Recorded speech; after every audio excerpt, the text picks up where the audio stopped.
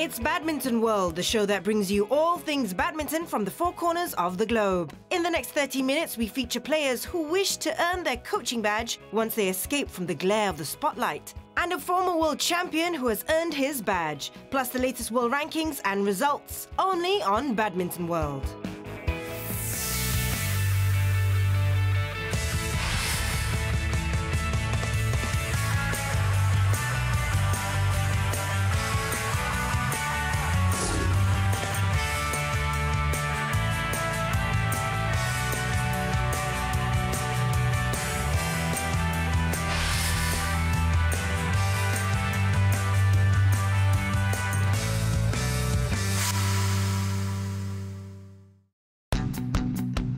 A coach is the guiding light for any athlete. He or she is the tactician, mentor, confidant, and organizer all rolled into one. In short, a coach is the fountain of knowledge. Any athlete wouldn't want to squander the opportunity to have someone who had been in their shoes to act as the teacher.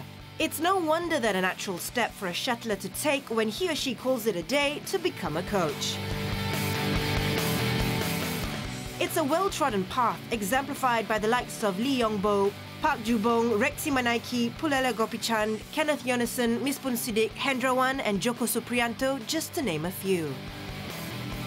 Earlier there was Christian Hadinata, Han Jiang, Yang Yang and Chen Changji. If you turn the clock further back, you will discover the era of Tang Xianhu, Fang Kaixiang and Hu Jiaoqiang, all players of repute who made the smooth transition from player to coach. Hadinata remains an influential coaching figure in Indonesia, having been one of the architects of his country's most successful era in the 90s, which yielded a return of 8 World Championship titles and 4 Olympic gold medals. Hadinata, a men's double world champion alongside Ade Chandra in 1980, before carving out a reputation as a coach, credits his success to the previous generation of coaches.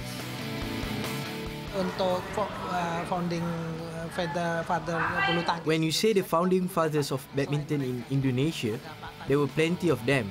There was Tan Yu Hu, Lee Pon Chian, Tan King Guan.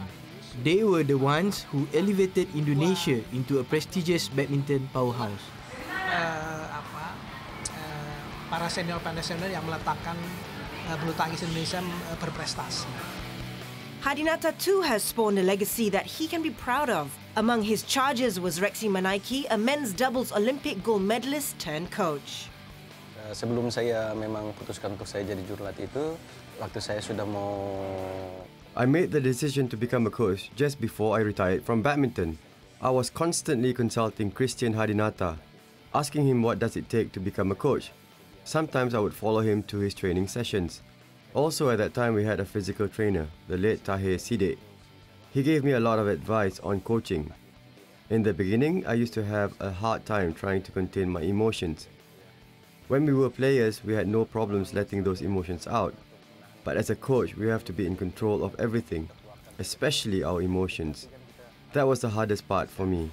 Kontrol kita punya emosi, biarpun kita sudah tak bisa tahan, tapi gimana kita bisa kontrol itu memang susah di situ saja.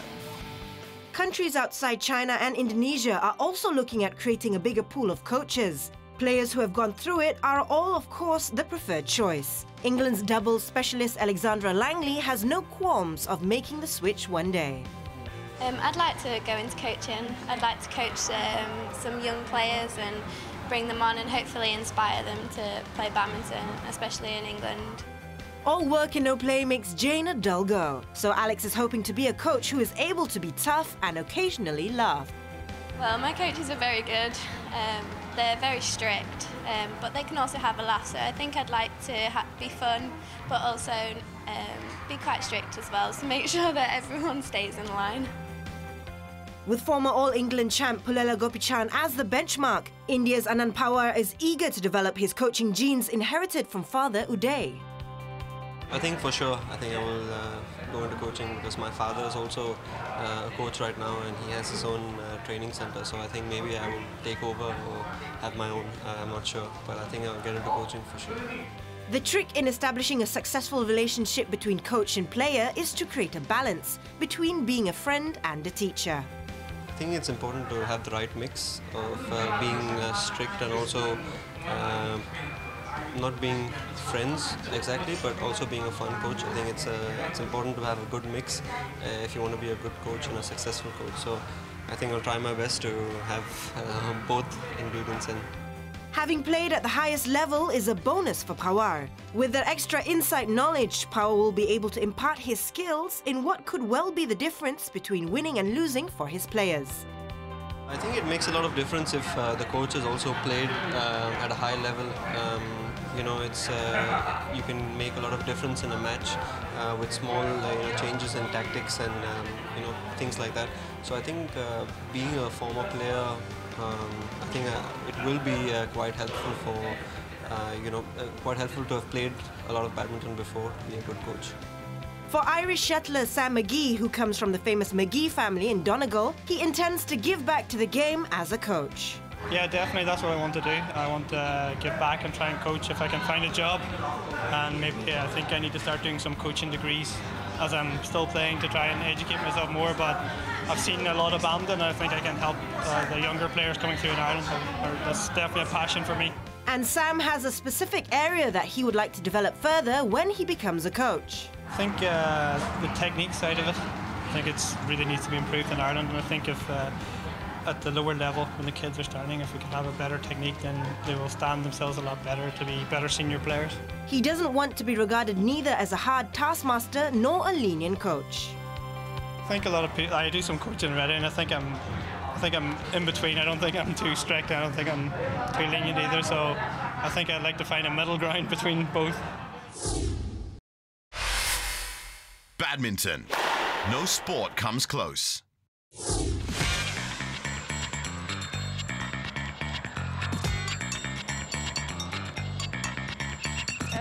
I always liked Chen Welcome from Denmark. He has a really, really great style of play.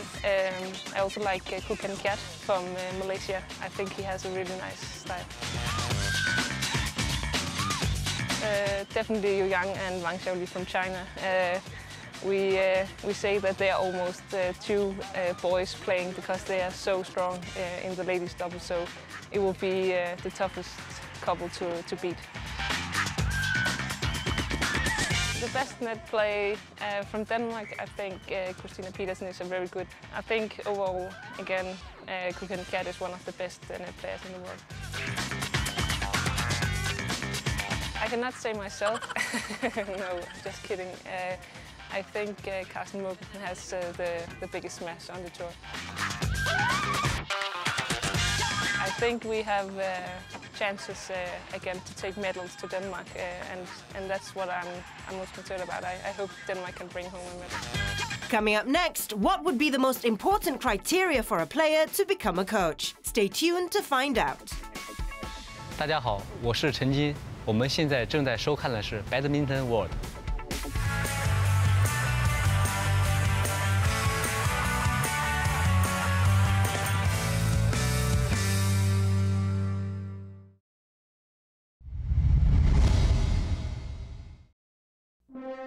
Welcome back to Badminton World. Malaysian badminton players are spoilt for choice when it comes to getting good training, as there are many infrastructures as well as training academies set up in order to nurture budding talents. In fact, in every school, community hall and playground in Malaysia, you'll find a badminton court. BAM, which is a sports governing body in Malaysia, trains the current squad at the Juara Stadium in Bukit Kiara, Kuala Lumpur. Plans are underway to redevelop this existing location into a state-of-the-art training centre. Malaysian players will not only benefit from this, but it will become a badminton hub for the region. Besides the National Badminton Academy, there are many other independent academies that have either been opened by our previous badminton players or opened by multinational companies that have the same aim in mind, to turn our badminton players into international superstars. There is no denying that Malaysia is truly committed in ensuring that they produce world-class players. With plans and progress made for the benefit of these players, one cannot deny the fact that one day Malaysia might be a hub for badminton players from all over the world to train. The possibilities are endless for this badminton-crazy nation.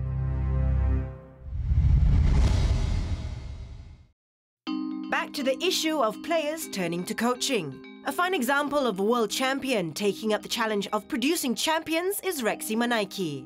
The 1996 Olympic Games gold medalist is now back in Indonesia as head of development, having journeyed to England, Malaysia and the Philippines as a coach. But it was not all a bed of roses for Rexy. Here he offers his advice. Kalau bisa mereka juga sebelum memutuskan retire. If possible, before they retire and decide to become a coach, they must study a lot of things, especially every aspect of coaching. Plus, they must update their current knowledge on other methods, which is employing sports science in their training. We must understand it, because if you talk about teaching skills and techniques, that is not a problem anymore. But now the main aim is to elevate players' performance through sports science. Kita bagaimana maintain mereka punya performance dengan mengerti tentang sports science. Half of the battle in creating a champion is won if the player is committed to the cause. Therein lays the challenge. It takes two to tango. A coach's task is made easier if his players are determined to succeed. Kalau kita punya desire kan kita ada komitmen. Tapi kalau kita tak punya desire, kita sudah tak punya komitmen kita. Karena apa yang kita ini? It all boils down to our desire and commitment. But if we lose the desire, then we won't have any commitments. I really emphasize on that. If we talk about skills, yeah, it's important. But the main thing that I stress on is the attitude. Firstly, of course, it's discipline. If there is discipline, automatically the attitude will be positive. If there's no discipline, it's not worth talking about the attitude. So that part is important to me. Sudah masuk kepada attitude kita kan, kita seperti apa kita. Jadi kalau saya tekankan yang seperti disiplin. Rexy's sentiment is shared by 1992 women's singles Olympic gold medalist Susi Susanti. For her, it is all hard work and more hard work, plus a number of other factors as well. Definitely you have to work hard. You must want to work hard. You must want to train harder, because there can only be one champion. So in order to be a champion, you must train extra hard. If you don't go the extra mile, not willing to fight for it, not willing to train, then you will never achieve good results. But a champion may not necessarily be cut out to be a champion coach. But for Susi, it is a learning curve. It's about processes.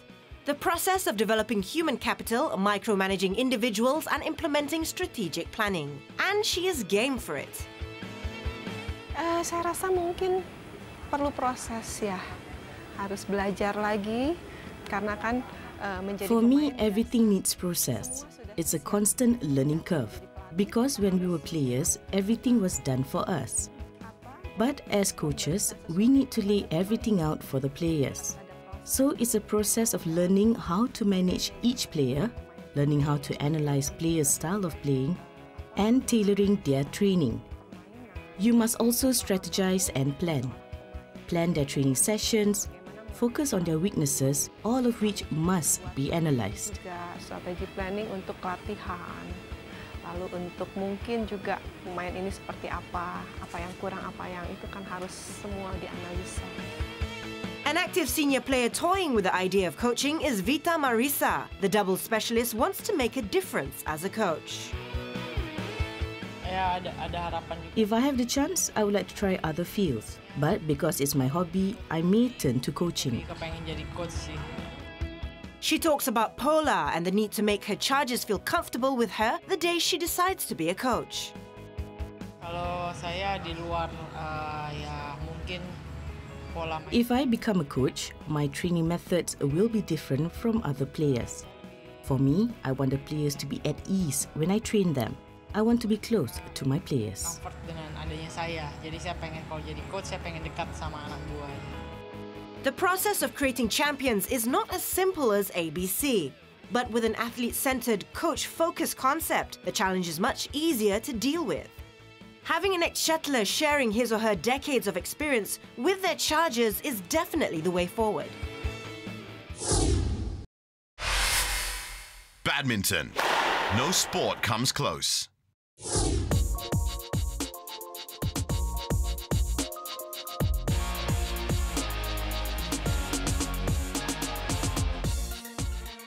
Sometimes before a match, a shuttler's mental state is as taut as it is fragile. Under those circumstances, locker room rituals seem crucial. It's like a great big matchstick structure. If every piece is not symmetrically in place, it can all fall down. We spoke to a few former players on their rituals ahead of a game. Right before I went on, it would be, if I knew that the crowd was going to be tough on me, it would be Guns N' Roses' Welcome to the Jungle. Because, you know, it's you against the crowd and you have to kind of blank that out. So I'll be hearing that while I was playing. And then otherwise it would be probably Metallica, Enter Sandman. So a little bit, you know, you against everybody else. That's that kind of music. So it just got me into that frame of mind. I will pray that I will only play well. I will not pray for a win. Just that I will play well. If I ask for a win, my opponent will also pray for a win. This will result in the Almighty getting confused, not knowing who to give the win to. So I will pray to only play well. Because if I play well, the likelihood that I can win is there. Besar kemungkinannya saya bisa menang. Introduce myself to music, to yoga, to breathing, to alternate methods of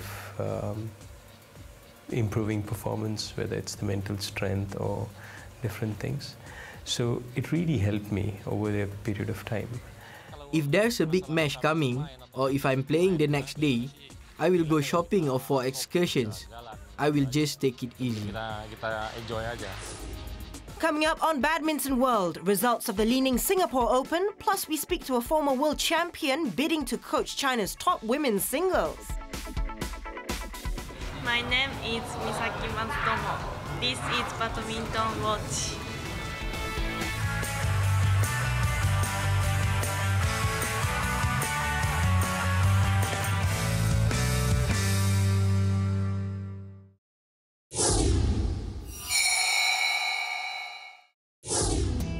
Welcome back to Badminton World. The Li-Ning Singapore Open in June became a platform for Indonesia and China to share the honours. Indonesia bagged 3, while China took home 2 categories at the Singapore Indoor Stadium. Tontowi Ahmad and Liliana Natsir started the final day well for Indonesia by lifting the mixed doubles after defeating South Korea's Yoo Yong-seong and Yeom Hai-wan. Then Tommy Sugiarto fully capitalized on the absence of Lin Dan, Chen Long and Lee Chong-wei to take the men's singles title, his first Super Series victory. Playing his first Super Series final, Tommy, son of 1983 world champion Icho, shocked defending champion Bunsak Ponsana of Thailand. While in the women's singles, Wang Yihan beat compatriot Li Zuri 21-18, 21-12. And in the women's doubles final, China's Qian Qing and Zhao Yunlei maintained their reputation as the pair to beat, as the Olympic champions overcame Japan's Misaki Matsutomo and Ayaka Takashi. Indonesia's third win came from Muhammad Ahsan and Hendra Setiawan, who repeated their win on home ground by defeating Korea's top pair.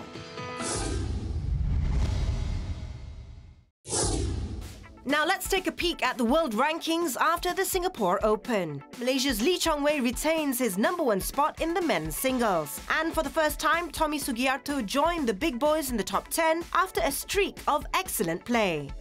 In the women's singles, Li Zuri still reigned supreme with compatriot Wang Yihan at #2 after going up 3 spots. Saina Nehwal climbed 1 spot to #3, while Julian Schenk dropped to #4. Thai sensation Ratchanok Intanon went down 2 places to take #5.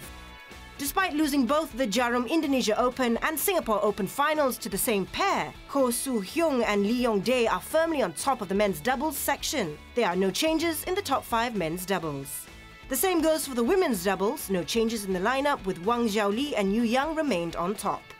And it's also the same in the mixed doubles, the top 5 pairs remain unchanged, with China's Zhu Chen and Ma Jin sitting pretty at the top.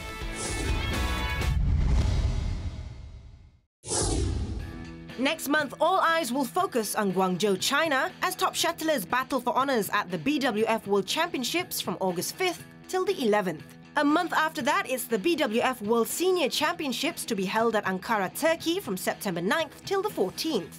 At the same time, the Li-Ning China Masters will take place at Changzhou, China from the 10th till the 15th. This will be followed by the Yonex Open Japan on the 17th till the 22nd at Tokyo. For more information, you can visit BWF's official website.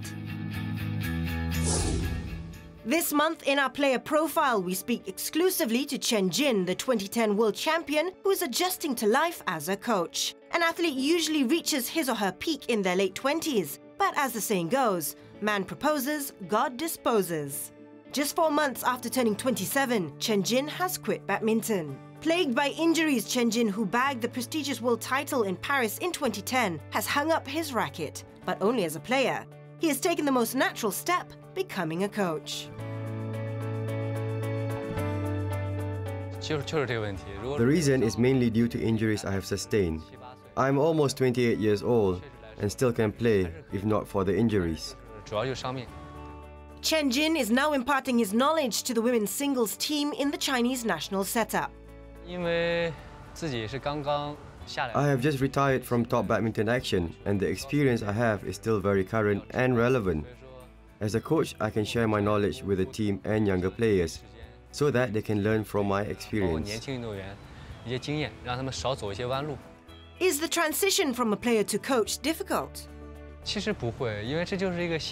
The transition is not difficult. It's a matter of changing my mindset to focus on the team and not myself. As a player, I only have to take care of my own schedule, diet, training, physical and mental well-being. As a coach, the focus is on the team, caring and managing their physical and mental well-being, on top of coaching. Chen Jin has promised to be a coach who communicates well with his charges. I'm a more easygoing and patient coach. Communication is important between coach and players, especially since I'm coaching the women's singles team from a men's singles player perspective. Therefore, it is important for me to understand the character and temperament of each of the female players and communicate with them effectively so that we can understand each other. As a former world champion, Chen Jin cherishes his memories of climbing the podium. He is therefore in a good position to elevate the standard of players under his wings. I am very happy to be part of the China badminton team. To be in the team, we share and contribute to all our success, glory and failure together. Chen Jin listed the 2010 world title as his greatest achievement. It has to be the 2010 BWF World Championships in Paris. And he has little time for regrets. I can't say that there are any regrets in regards to the 2008 Olympics. Everyone wants to be the winner. Beyond skills, winning is also based on various factors, such as luck and other existing conditions. I have done my best and won a medal, and I am happy about it. And after having created history himself in badminton, Chen Jin will want to continue making new ones for Badminton China. Badminton World wishes him the best of luck. That's all the time we have for you this month, with the exception of this month's selected Super Series moment. Don't forget, if you have a favorite Super Series moment of your own, send it over to badmintonworld@totalsportsasia.com. And as we say goodbye, don't forget we will be back with more news, profiles and interviews. In the meantime, it's farewell for now from Badminton World. It's the world we know.